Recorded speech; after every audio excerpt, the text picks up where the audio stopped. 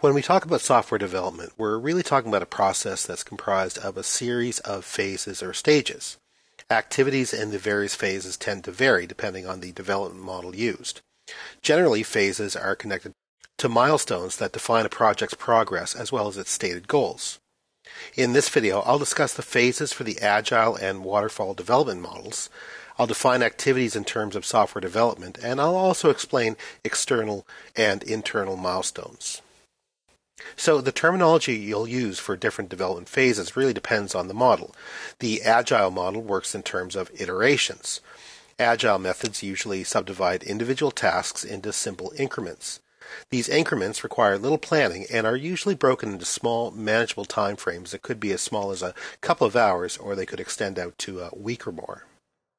Agile iterations utilize cross-functional teams, the benefit being that these teams will tackle the entire scope of the task, things like requirements, coding, testing, and so on. When iterations are completed, the working results can be reviewed by project managers and other stakeholders.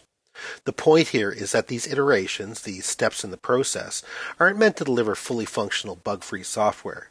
The goal is to have a working version with minimal bugs. Scrum methodology, on the other hand, deals in phases usually defined as sprints. Sprints can be thought of as predetermined time frames. They're small modules, if you will, of time that have a limited lifespan, typically somewhere between a week and a month.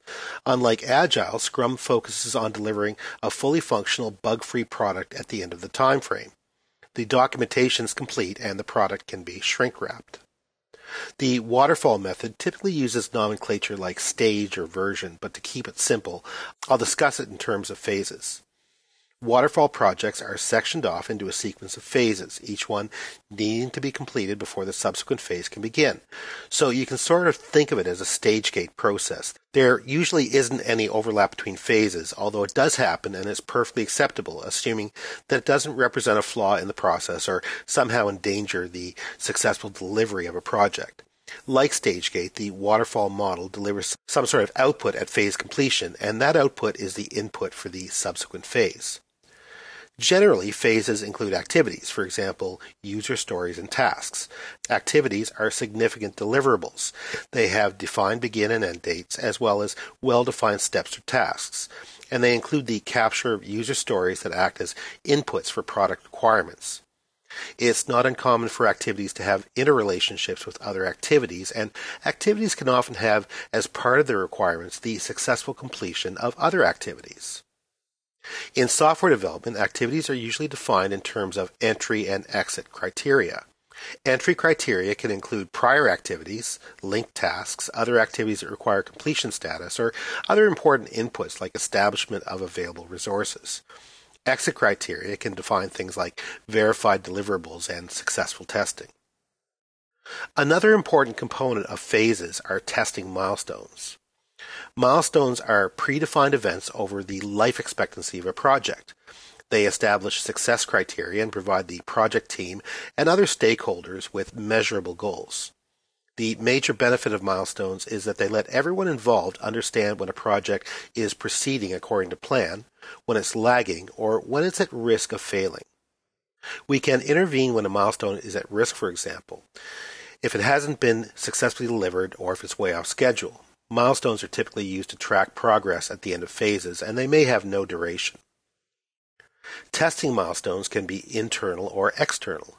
Internal milestones are typically appropriate for software currently in development, meaning it isn't ready for prime time yet. It's usable for internal testers. External milestones, on the other hand, is complete enough that it could be tested by external testers, perhaps a professional testing group or a beta program. In the external scenario, it's assumed that the software is complete enough that most or all of its intended features are working, but bugs or functional limitations are to be expected, which is why it's in testing. When it comes to software models, milestones typically align with calendar deadlines in waterfall models.